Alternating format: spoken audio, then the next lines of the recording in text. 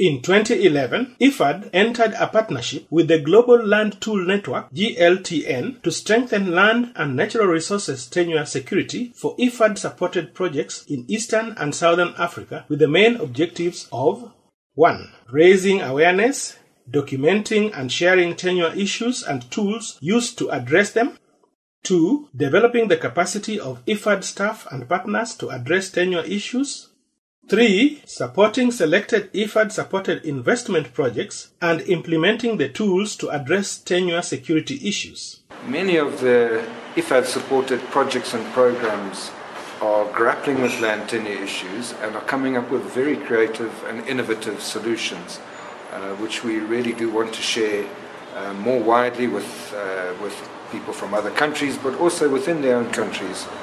We want to share these lessons more systematically. We think that what the innovations that are coming out of the projects could contribute positively to the strengthening of land and natural resource governance in the countries. To realize the objectives, a participatory mapping using social tenure domain model, STDM, which provides for the recordation of socio-economic and spatial data on land, land use, the people and their institutional structures, was employed.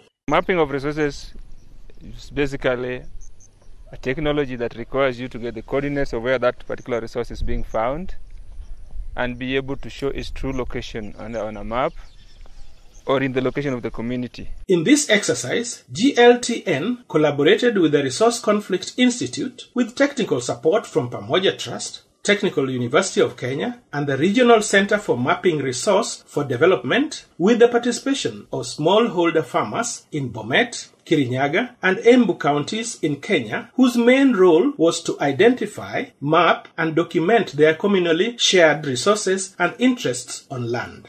With the mapping done, an STDM-based land information management system database was established. This database incorporated the farmers into the financial management systems of Mwea irrigation scheme, which allows for the billing per their water use.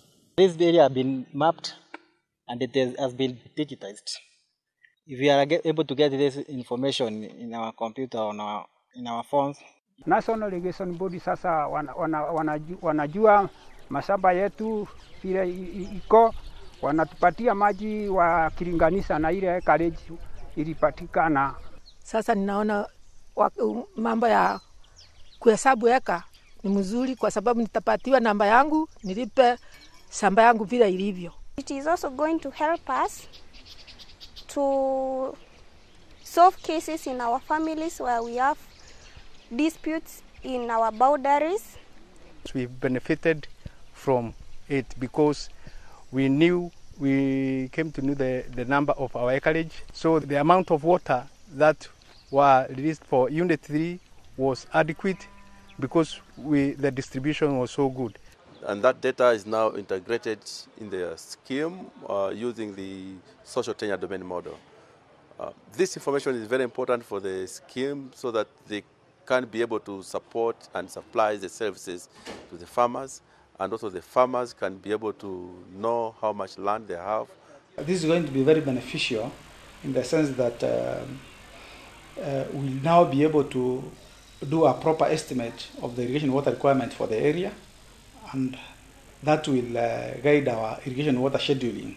In Bomet, the participatory community mapping of all the 3 dairy commercialization areas, DCAs, successfully took place in Sugumerga, Kembu, and Araweta wards in Bomet County. This exercise catalyzed the community to take it upon themselves to reclaim and rehabilitate their formerly encroached cattle dip tanks, water points, wetlands, grazing lands, and salt lakes in Sugumerga.